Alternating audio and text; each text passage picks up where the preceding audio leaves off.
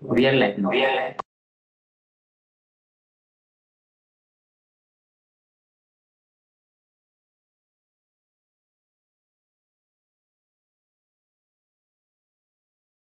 Yeah, we are live now. I think you We can are. go ahead. Okay, that's lovely. So good afternoon and welcome. My name is Priya Srinivasa and I'm part of the policy team at WhatsApp. I welcome you all to this fireside chat event and the launch of the Digital Skill Champions Program, a joint initiative by NSDC and WhatsApp. This is in line with the Government of India's vision of making India the skill capital of the world. India has the globe's largest informal sector and a diverse workforce across the grey, blue, and gig economy segments. This partnership is aimed to scale the impacts that WhatsApp and NSDC make in their respective fields of technology and skilling. The joint program will now come alive across the country through a series of engagements over the course of the next 12 months. This partnership will also enable the community of NSDC skill trainers to encourage an interest among students towards entrepreneurship and help in launching their small businesses. The training will introduce skill seekers to the WhatsApp business app and highlight the many aspects of in-app tools that help to automate and thereby enable small businesses achieve their skill aspirations. And now with that background, let me jump straight into introducing our most learned speakers for today's fireside chat. Dr. Manish Kumar, MD and CEO at the National Skill Development Corporation, and Mr. Shivnath Thukral, Director Public Policy at WhatsApp. Dr. Manish Kumar is the MD at NSDC, and during his tenure, he has particularly focused on improving the quality of private sector delivery of skills across priority sectors and making skills in India aspirational. Prior to his time at NSDC, he worked for the World Bank as India Country Coordinator and Senior Economist. He was also extensively worked at the World Bank in Middle East and North African countries.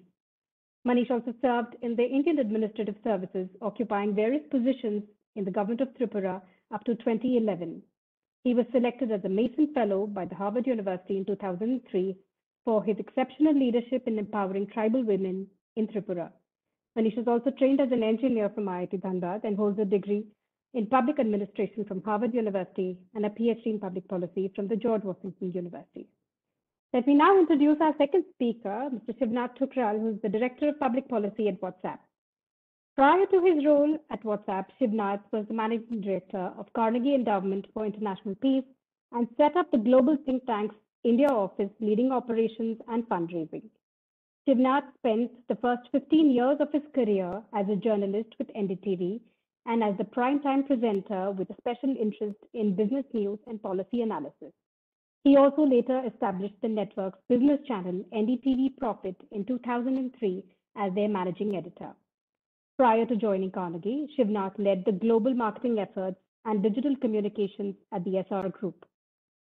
He's a noted speaker at numerous global events, including the World Economic Forum and the Milken Institute Conference, as well as several Indian industry summits on issues ranging from India's economic policies, domestic politics, and the impact of new digital technologies on society.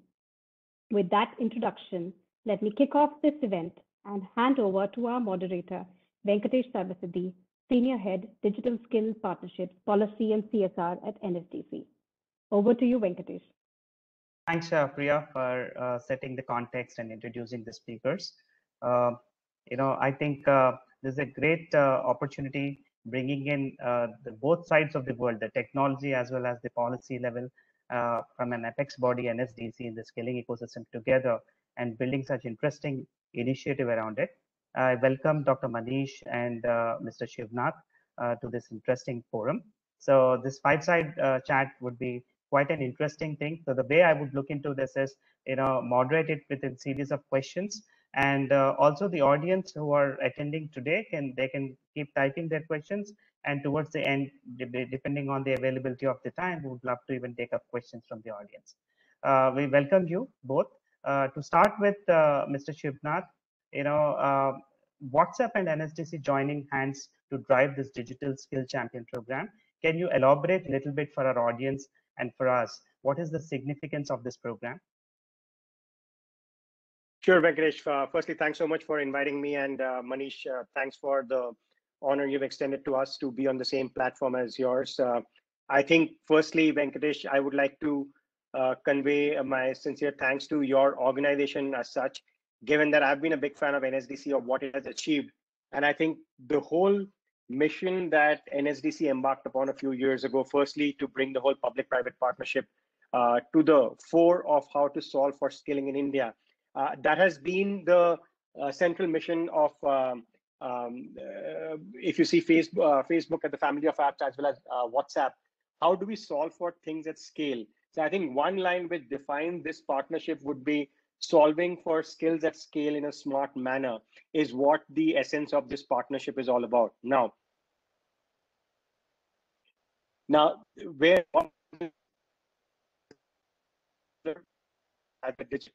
become NSDC or replicate NSDC, and by the way, pardon me for my bad internet today, but I'll try my best to convey the points.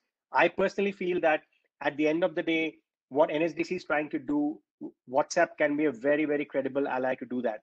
We have done so in other related fields, and I now think skilling is an idea whose time arrived a while ago, but to solve it at scale, especially post the pandemic, I think we can play a critical role. And we have several learnings from the pandemic which indicate to us that we can actually solve for skilling at scale in partnership with NSDC. I can give several examples of what we have done, especially with certain government agencies. But what it underlines, Venkatesh, is that we are an ally for India, ally to solve for the national goals of the country, for the government, and ally for NSDC to solve for skilling at scale. Let me give you a couple of examples which kind of will your audience, those who are excited to kind of adopt these modules or adopt these training programs.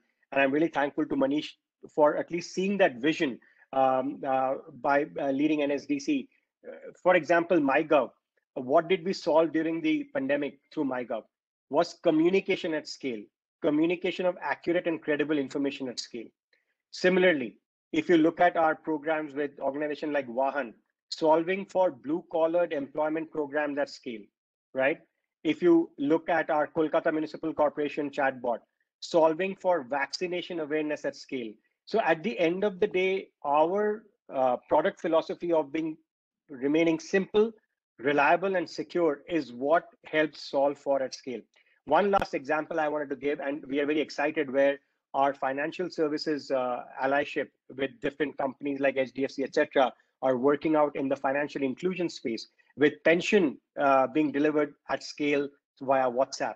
Again, we don't want to become a financial services company, but we can become a credible ally, a digital ally, to take these solutions to the last mile. And I'm hoping Manish, with his pragmatic vision, will allow us to solve for him at scale again, as I said, with 400 million plus users in the country. I think skilling is something we definitely must take up as a challenge, which I'm sure Manish's goal is.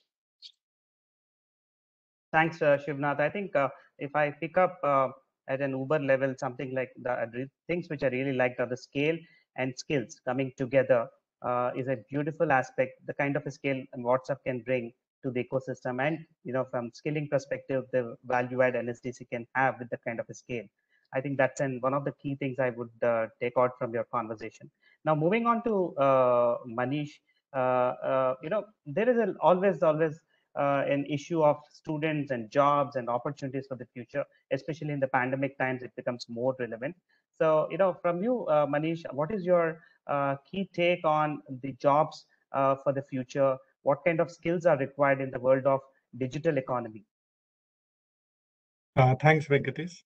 I guess when we talk of the jobs of the future, we need to recognize one aspect of change that has occurred globally, and that's going to impact the way people can access jobs as well as businesses in future, which is the fact that in 1990s you had the internet revolution coming into the world. You know, it changes the way civilization interacts. I can give you one example. That when I joined civil service, that was in 1990s, early 1990s, if there was a complaint in a remote part of village in Tripura, which was the place where I was working, then somebody would write a letter and that would come on the back of an elephant to a subdivisional town. Then from there in a jeep, it'll come down to maybe Agartala, and then somebody gets that information. Now compare that to today, and you know that you can just make a WhatsApp, message, and the policymaker knows what's the problem in that village. What I'm going to say essentially is that the world has changed civilizationally. We have changed since the time of internet. And a lot of things that we see today, including WhatsApp, is riding on the back of that technology platform. This is what we call the life transforming technological change that impacts human civilization as a whole. Now, when that's the scale at which things have changed, obviously what kind of jobs you get, what kind of jobs you aim for, all the changes. Why? Because one of the things which we have noticed is that employers, they basically say that the backend technology is changing very quick. So we need people who can quickly adapt to it, who can quickly learn these new technologies. And how do you learn that? We don't learn that in the traditional way, which is the industry 2.0 way. You're going from class 1 to class 10. This is like a factory line. The way a car is made in a factory line is the same way we have at our education. But what we need now is a very modular kind of education, highly linked to what is it that is needed in that industry, in that specific geographical context. And that's where the power of organizations like WhatsApp, etc., come in, or your tools actually come in, because you can become very precise, you can become very targeted, and you are able to provide highly modular kind of learning, which in 4 hours gives me such sharp knowledge that it is relevant to the industry that is local. So I think becoming highly conscious of the fact that apart from the generic knowledge that you gain, you need to acquire skills that are relevant to the market. That's one part of it. And two other things which I think is critical is maybe policing up your soft skills, because I think that's going to get more and more important. And when I say soft skills, essentially the ability to work in teams, the ability to collaborate. As pandemic showed, competition has limits, and I think the world in future is going to get more and more collaborative. Many countries actually recognize the value of collaboration already, and therefore they thrive well too. Competition has its value in economics, and it leads you up to a certain point. I think collaboration is critical if you want to survive in difficult times. And therefore, how do you build up those kind of team working abilities? Then creativity, that's another thing on which people have to work, and problem solving, complex problem solving. So there are certain types of soft skills on which people will have to focus. Communication definitely is an important one. And the final thing is that I guess apart from looking for jobs, people will have to become more entrepreneurial, because I think technology has unleashed the potential for becoming entrepreneurial. It's your mind and it's your technology, right? And people, things which we could have never imagined, things like Uber, for example, is there are lots of such innovations that rides on the back of technology, and it's to your imagination now that can you really create some value out of the technological innovations that's occurring round the clock. So I think people need to get innovative and look at it from that perspective too. So these were a few things which I wanted to say about this. Thank you so much, Dr. Manish. In fact, modular learning, soft skills, collaborative skills, what you pointed out are, of course, very, very important in this generation. And the interesting thing I picked up from your answer is also focus on the entrepreneurial mindset, which is important. So not just on jobs. In fact, we are seeing many of the unicorns from India, Zomatos and others of the world, our Urban Claps and Zomatos are planning to get onto their IPO stream. So I think the next decade would be all about startups and entrepreneurship. I really appreciate your point. So moving on further to Mr. Shivnath. So, if you look into the WhatsApp and as an ideal platform for driving digital skilling and building India, how do you particularly see, especially in the pandemic times, the role of WhatsApp as an ideal platform in empowering skilling and digital awareness? Because this is something which would be affecting everyone, especially the students, the people in the colleges. The education ecosystem is affected a lot.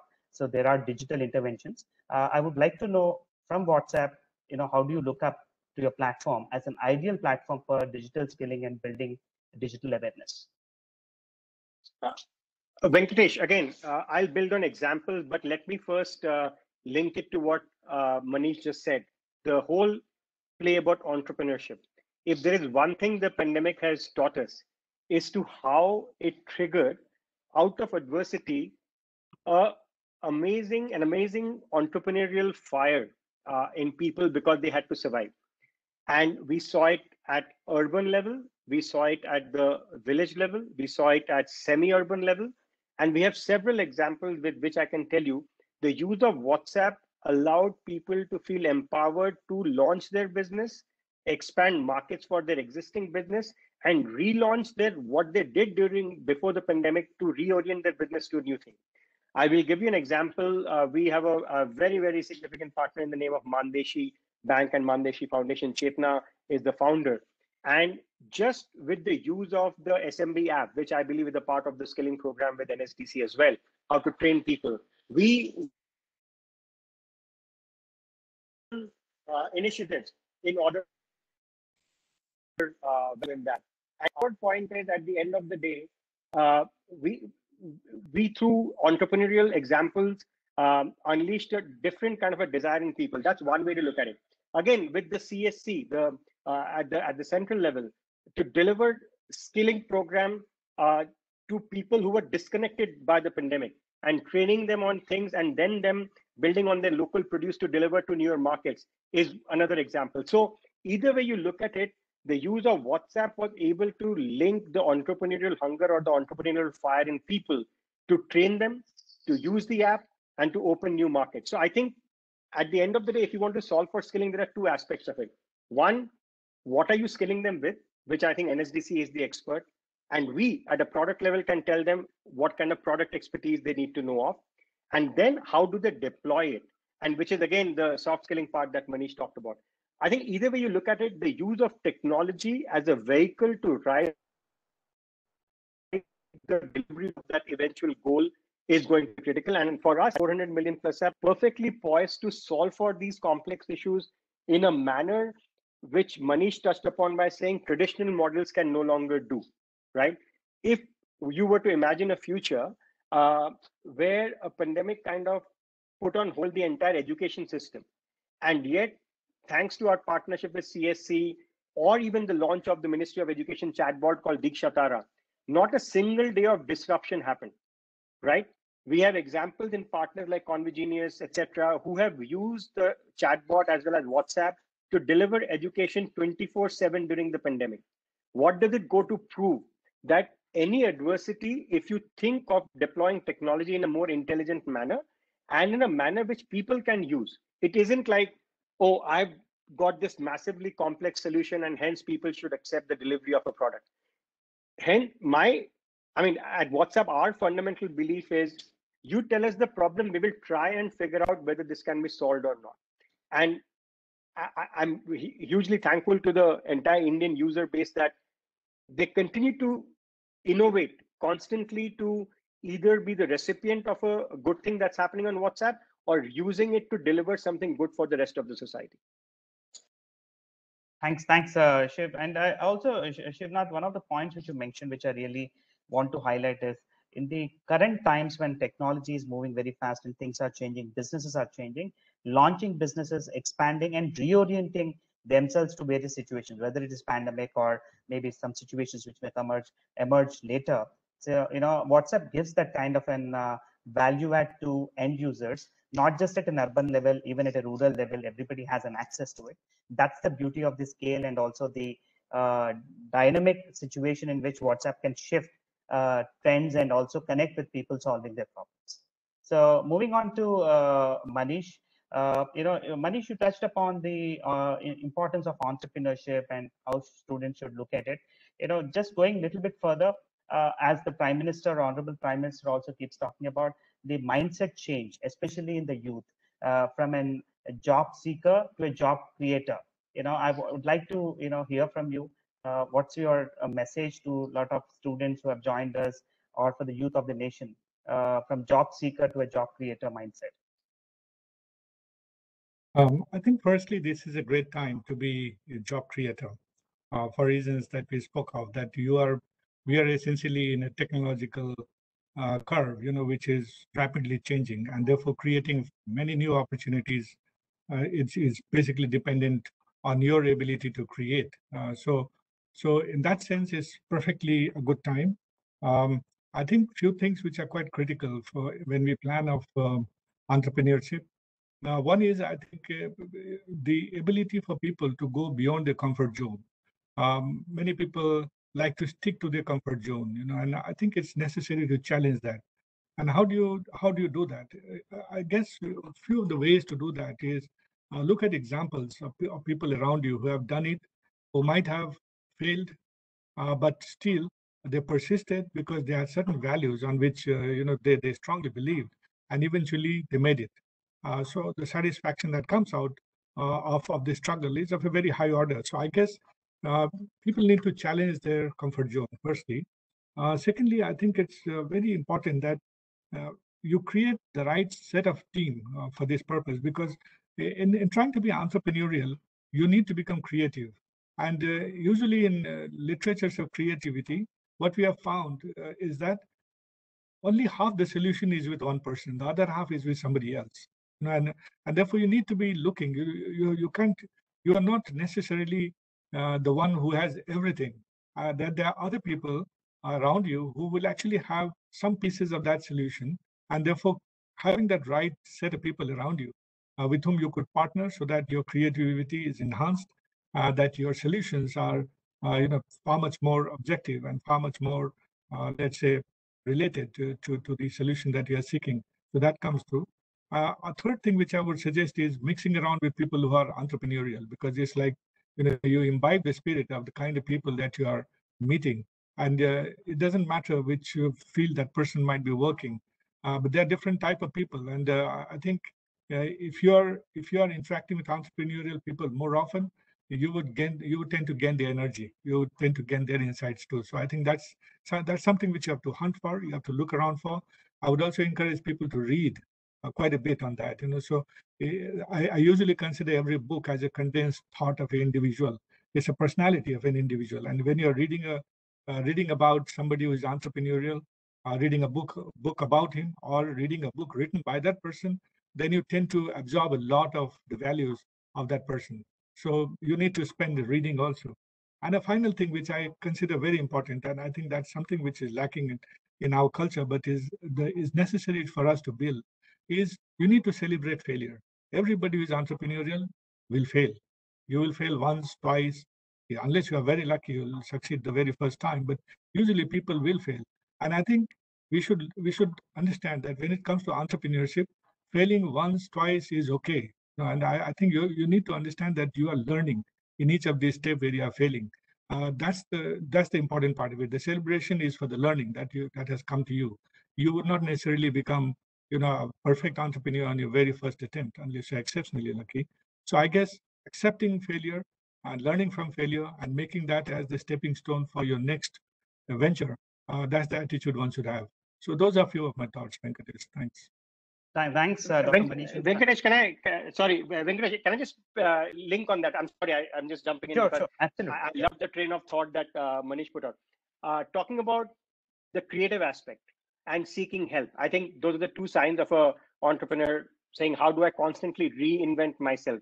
I want to share a couple of examples just to prove how the entrepreneurial zeal in India is so interwoven with our culture. A lot of people say, oh, everything has to be about a unicorn. But I want to give you a couple of examples again. There was this hosiery making unit in rural Maharashtra. They realized that their market got shut down due to the pandemic, etc. They reoriented their business into making masks and then adopted the usage of WhatsApp to create markets for themselves, and eventually became one of the largest mask making units. All that they did was to reinvent, be creative, and sought the help of technology. One example. The second example, which is a lot of people actually get amused when I give this example, is to set up a virtual animal market using WhatsApp's video calling feature. It was like a group of vets, animal specialists, and they created a goat market. Now, you may say, like, what the heck, why? But look at the way they oriented themselves, because they could not travel to those rural markets anymore. They created a goat market or a virtual animal market using WhatsApp. Similarly, I mean, when you talk about use of technology to be more creative, using the SMB app, any store today can replicate the virtual store through catalogs, carts. So as if you're walking into a store, all you have to orient yourself saying that instead of going to the Kirana, if the Kirana store is coming to me on my phone via WhatsApp. So I think there are millions of examples like this, which I can give you, where we have witnessed how these people are able to reinvent, seek help from technology. And the last point, which Manish said, is that at the end of the day, if you're connected with this community, what happens is entrepreneurship is infectious. Like when you get to see other person has created value, it is all about you getting triggered on that one. And we have seen via WhatsApp these groups where we've been asked to come and train. People are like have that hunger to say, okay, I also want to learn about the SMB app, right? As I speak, I believe there's some question which is popping up, which should be something that I'm sure you will take up. Somebody saying, how do I get a WhatsApp business account? I mean, these are the questions which kind of evoke the entrepreneurial zeal, I think, which Manish was talking about. And we are happy to help at any point in time.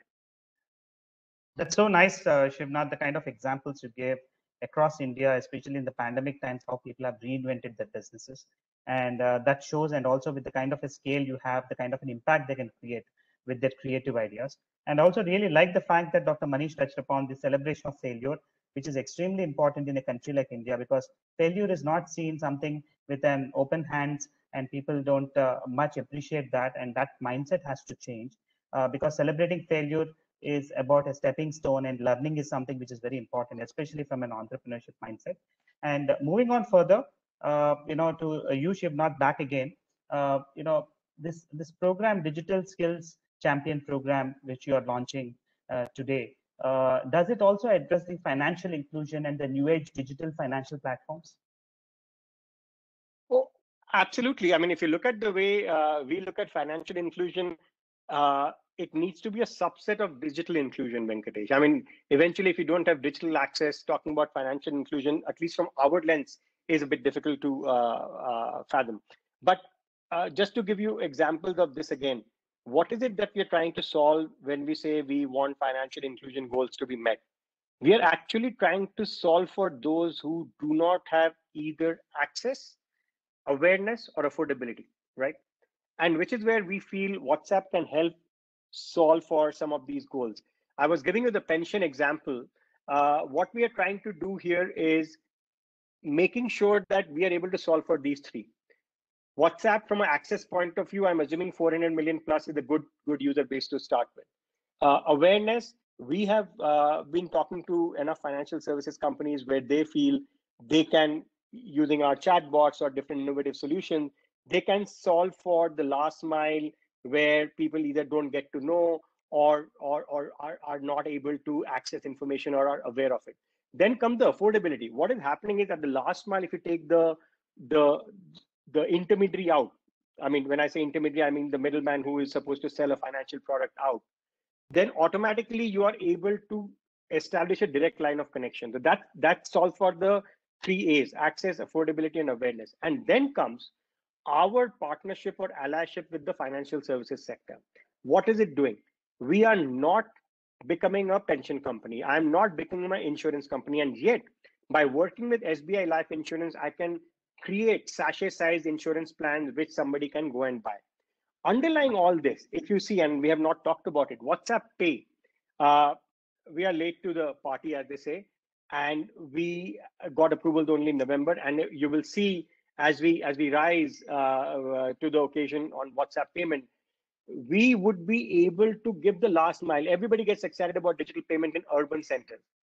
But imagine if WhatsApp Pay, the way people use WhatsApp, if they are able to transact digitally beyond the excitement of the urban centers.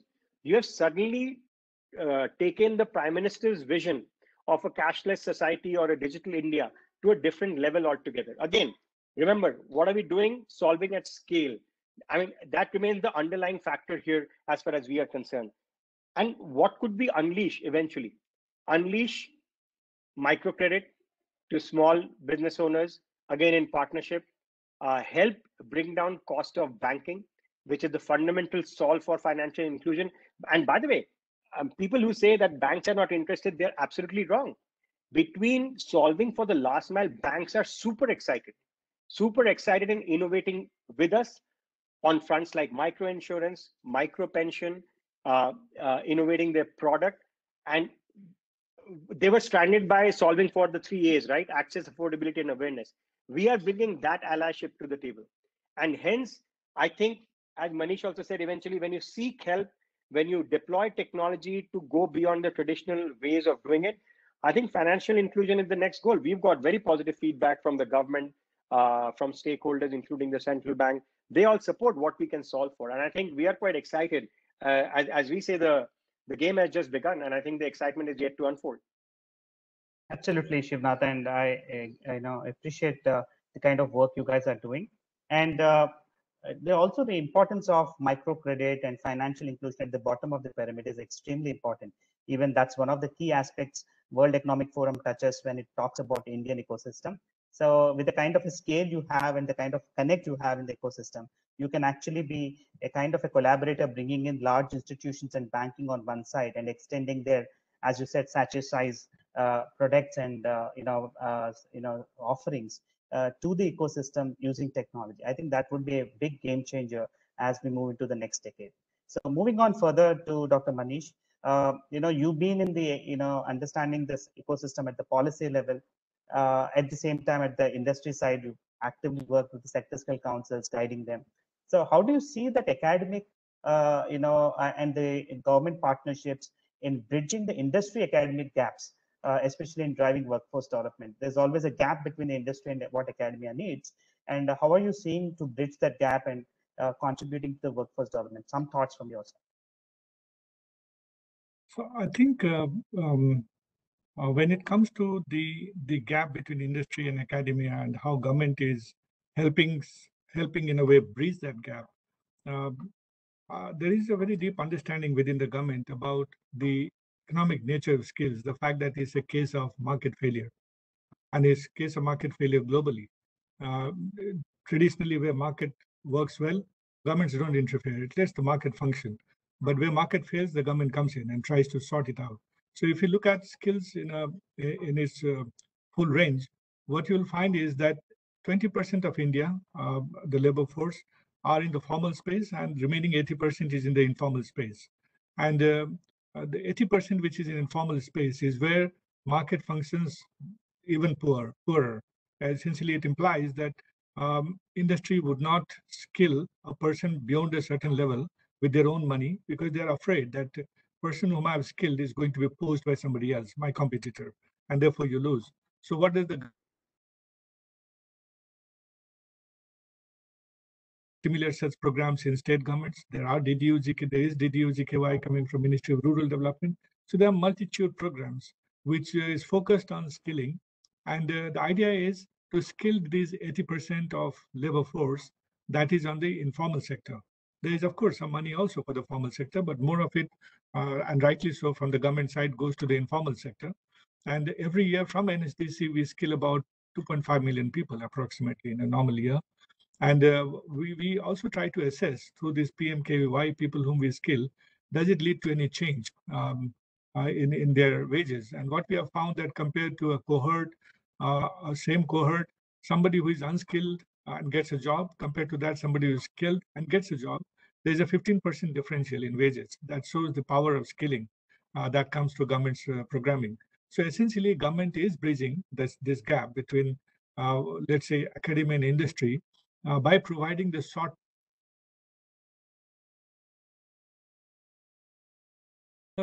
way of education has its value up to a certain point. But if you want to attach it to the industry, or you want to make it relevant for industry, then you need to do something more at the cutting edge. And with the help of all these 37 sector skill councils, which have been created over time, we have devised what we call qualification packs. These are like 3 months, very specialized courses in 37 different sectors that is imparted to these 2.5 million people that we skill through NSDC, and maybe another 2.5 million through various other programs, eventually assessment being done by the ecosystem that we have created. We have about 11,000 centers across the country, more 700 plus partners who operate, private sector partners who operate in this space. So I think they have made there is a very good, I guess, filling up of the gap that has occurred.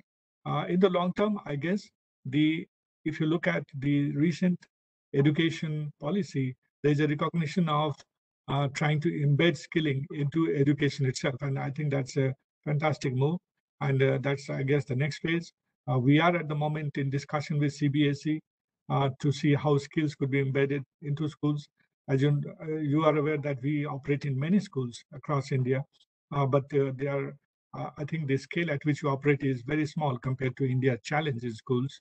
And the next days with the education policy would be seeing more of skilling getting into schools and in some sense integrating with the regular academics. So therefore, the differential would be that, okay, you acquire certain generic skill, that is generic knowledge through the regular academic courses, but there would be a booster course which is more about skills that you gain if you wanted to join the workforce. So that's the manner in which we'll go forward. And NSDC is very much involved in that process too, as we plan forward. Thanks, Venkatesh. Thanks, Dr. Manish. You touched upon the sector skill councils, how they're playing role in bridging the gap, and also for the 2.5 million people, NSDC skilling, how you're introducing these very interesting modular-led industry-driven courses, which can really impact them from driving employability and skills which are required for the workforce. Moving on further, my question to Mr. Shivnath would be, so there is a lot of interesting launches you have done around chatbots for citizens in the past, and have you access primarily to access information to bridge the gaps. So if you would like to touch upon a little bit on WhatsApp's chatbots and its growing relevance, especially in the pandemic times for Digital India. Oh, sure, Venkatesh. I briefly mentioned some of them, but let me stress upon how we feel our approach on the chatbot, of course, got, I would say, amplified due to the pandemic, where we were thrown challenges to solve for issues which we had never dealt with. And let me give you a range of topics on which we tried to solve for it. I talked about MyGov. At the time when the pandemic began, if you remember, there was a hunger for credible and accurate information. And we all recognize and realize at that point in time, what we need to get across to people is accurate and credible information, and that was coming through from government sources. That was the fundamental source of truth. And MyGov, I must tell you today, is one of the world's largest chatbots talking to people on a daily basis. So accurate and credible information to solve for. Then if you look at how we have partnered with the National Commission of Women in terms of safety and security, not just for women who got affected by the pandemic, but in general as an approach to safety and security of our users. I think NCW is a very good example under the chairperson's direction of how we can deliver the message, create helplines, create real-time accurate information, especially for expectant mothers, and solve for that at scale. Then comes the issue of solving for food, another chatbot which helps to make sure food distribution is done efficiently and allocated to those who need it. Similarly, the vaccination piece, if you look at it, what we are working on. I mean, there are several such examples where we felt that to deliver government to citizen services can be solved at scale using these chatbots. COVID Meals for India, India Shield, X-Ray Setu, Robin Hood Army. There are many such examples. And by the way, even in traditional government to citizen services, for example, in tax in Andhra Pradesh or Chennai Municipal Corporation, we've had a solution. In Gurgaon, for example, at the height of the second wave, allocation of beds, availability of beds, working with the district collector of Gurgaon, we launched a chatbot. I think either way you look at it, our fundamental belief is not whether the chatbot is the solution. Our belief is whether we can solve a complex problem where access of information and availability in real time has to be solved for, and which is where WhatsApp's technological prowess comes in. Even for NSDC, I think what is very interesting is, and a lot of people don't give enough credit to government efforts or government programs. One of the reasons we believe, if we can get your e-skills and everything through the chatbot as well, one credit you have to give to the government, India has abundance of digital infrastructure today. It may not have abundance of physical infrastructure, but you cannot complain that in India, digital does not work. it does work. It may not work for the last mile, which is what we are trying to solve for. And what NSDC's partnership brings to the table for us, at least, Venkade, is to solve for a real life problem. What Manish touched upon is, I want to be an entrepreneur. I don't know enough, or I'm already an existing entrepreneur. How can I do more? Which is where the role of technology, I think, comes in. And by the way, I'm not saying anything new. WhatsApp happens to be the technology of today and the future. Technology has played a critical role. You go back to industrial revolution, you come to the early 70s internet, come to the early 80s, what desktops did. I think WhatsApp is at the cusp of that cutting edge where through simplicity of our approach, we can solve at scale. I really appreciate some of the examples you gave and the last closing thing you said on simplicity and the scale. I think that's the beauty of it, because a lot of people use WhatsApp from a scale perspective, and the simplicity with which you can approach can really be a game changer. And I think in interest of time, because we're almost done with our time limit, I would like to pick up one or two questions from the chat box. One is centric to a specific need. An individual who runs an NGO wants to drive some soft skill programs, and after hearing your speech, Shivnath, he's inspired. He wants to open up a WhatsApp account, business account.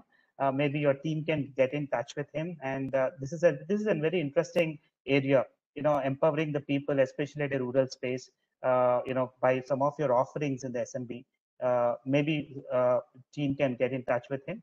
Then I also have a very interesting view and a question by an individual, focused around vocational education that is introduced as part of the National Education Policy 2020. And, from class 6, he wants to understand the views from Dr. Manish about the relevance of this and how successful this initiative can lead us towards a better workforce development and matching the industry standards. Dr. Manish? Yeah, so for, I think, new education policy and vocational education from class 6, there are a few things which we need to be aware of when it comes to skilling. So skilling is not aspirational in India, as we know.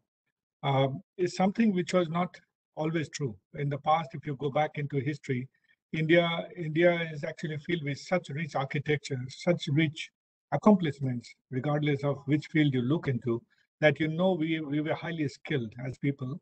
But I think down the line, with Macaulay coming in somewhere in between, most of us aspired to become clerks in British companies, and eventually, I think we aspired to be in some way connected to government, and that's how I think our history evolved in the later part. So now, the skill not being aspirational, how do you bring back this whole thought process that skill is not really a negative word, right? I mean, the fact that we were always skilled, that skill was valued, that skill was paid for, that skill can get you a good job as well as good respect in the society. That's something which you have to begin working at from schools. So if you look at some of the best examples in the world, for example, in Finland, you find children actually first learning skills before they actually pick up alphabets. You find them learning skills right from the very first time they actually get into schools, and they begin to fiddle around with tools and understand, okay, what does plumbing mean? And I think that creates respect in the mind for the work too. And everybody grows up with a feeling that this is not something which is inferior, superior. It's something I enjoy. And that's the reason I picked that up to be my vocation. I think that exploration begins early in life. And class 6 is an okay time. In other parts of the world is done even earlier. And therefore, from the aspirational side, this is critical, I would say. Secondly, for somebody who might not be too keen to be doing, let's say, a master's course eventually, but wants to acquire skills that after +2 or maybe class 10, they want to get into some jobs. This is a perfect moment, because from 6 up to 10, if a person has focused on some specific skill that he or she enjoys, then you would have enough by the time you're out that market will value you, will respect you for the abilities that you have acquired, and will pay you well. So you can create your profession out of it. And in every way, therefore, I personally feel that the education policy, with its focus on skilling from class 6, is actually an extremely good step. And depending upon how it is implemented, it can really be a game changer for the informal sector in India that often gets into the job without any skills and actually learns on the job and therefore suffers hugely. Some of the analytics that we have done have shown that people who get into jobs are unskilled but get into a job, or semi-skilled get into a job. When you ask them that how much you expected compared to what you have, in average, they get about 10,000 rupee or 9,000 rupee approximately, and their expectation from life is 18,000. And that's the reason why there's attrition, such a high attrition. And when you talk to the employer asking that, why don't you pay them 18? Why do you pay them just 9? They say that, okay, we expected the person to be far more skilled. We would have paid them 18 if he or she was actually skilled to the level that I wanted. I'll be observing this person for another 1 year, 2 years. If that person is really good, I'm actually going to pay 18. So therefore there is this disjunct of aspiration and what the person gets paid. And you could breeze that by ensuring that the person is fully skilled by the time they actually begin to look for workforce or work opportunity when they are out of the schools. So Venkatesh, those are some preliminary thoughts on this issue. It's a complex one, but just few thoughts. Yeah, interesting, Manish. It's good to see the intervention of vocational skilling introduced at a school level. As you rightly said, there are different countries in Scandinavia and Europe, and even in developed countries who have done it even before. And I think implementation of how we deliver this makes a lot of relevance, and especially keeping in mind the skills aspiration. And that's something a mindset requirement is required in. And I think this new education policy which introduced will bring that mindset. Moving on to the last question, maybe we'll pick up one more. This is for Shivnath. There are 400 million users of WhatsApp. That's a huge number in India. And the person wants to know how WhatsApp, or what are the plans WhatsApp has, especially in learning, because of a lot of lockdowns and others, what have happened. The physical structures have come to close downs and everything is happening digitally. For schools and colleges and the other educational setups, how does WhatsApp look into, with the kind of a scale it has, to bring in more learning apps, or maybe empower startups to partner with to drive this ecosystem of especially learning during the pandemic, or as you go forward post-pandemic also? Venkatesh, thanks for asking that question, and I'm glad you asked this at the end.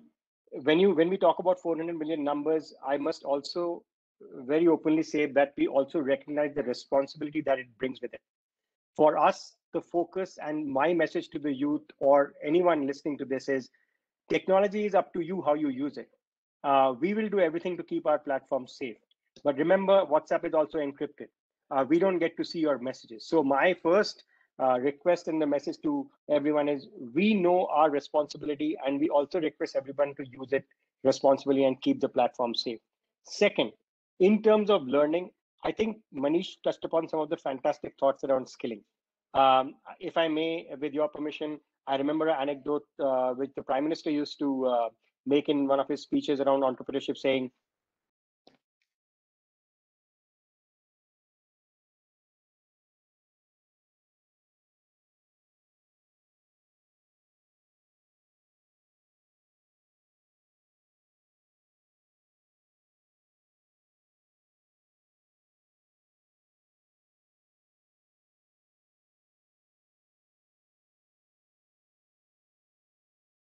I think there's a loss of connection there. We would wait for Shivnath to come back. Maybe let's give us maybe 30 seconds or so.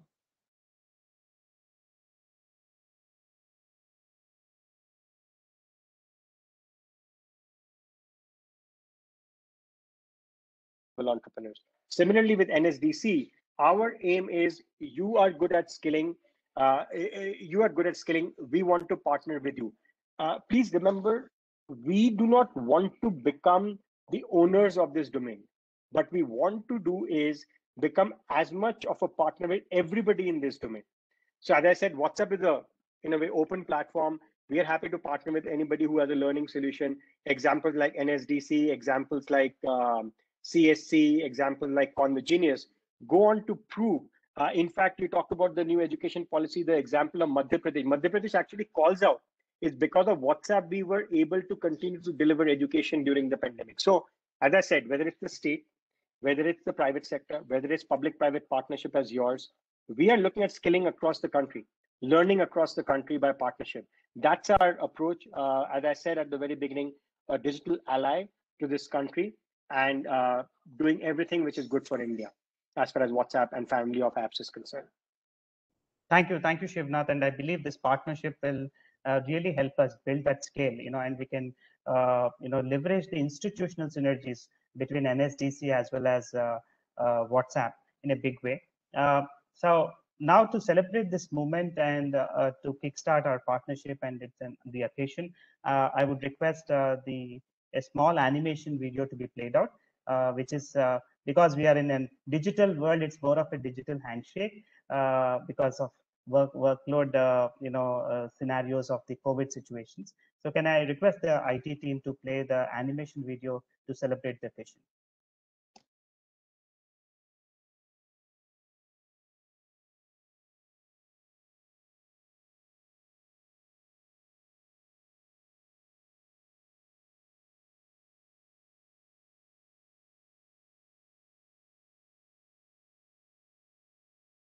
Thank you so much, for this moment of celebration of bringing into large institutional organizations, both from an NSDC perspective and WhatsApp, to address a big area, which is digital skilling. And we believe that with the institutional synergies we have, we would be able to address that need.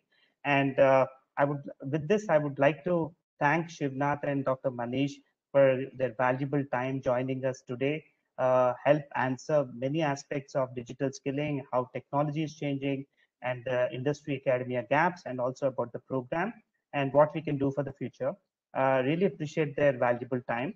And I also appreciate the time of the teams at NSDC and WhatsApp for coordinating and putting a nice event, put across a nice event like this, which addresses the needs of the people and also gives them an idea of what's happening. Especially this kind of awareness is extremely required during pandemic times. I would also love to thank the press and media who joined us today, students from various colleges and schools, faculty, tutors, teachers who joined us today, and NSDC training partners across India who've been here to listen to and also take the advantage of this program. Thank you, everyone, and really appreciate your time for joining. And if you have any questions, do write us, and you can drop in on your chat box, and we would love to address them. Post the event also, we can mail them back. Thank you so much, everyone. With this, I would call the end of the event, and thank you for your valuable time. Thank you, Venkatesh. Thank you, Manish. Thanks.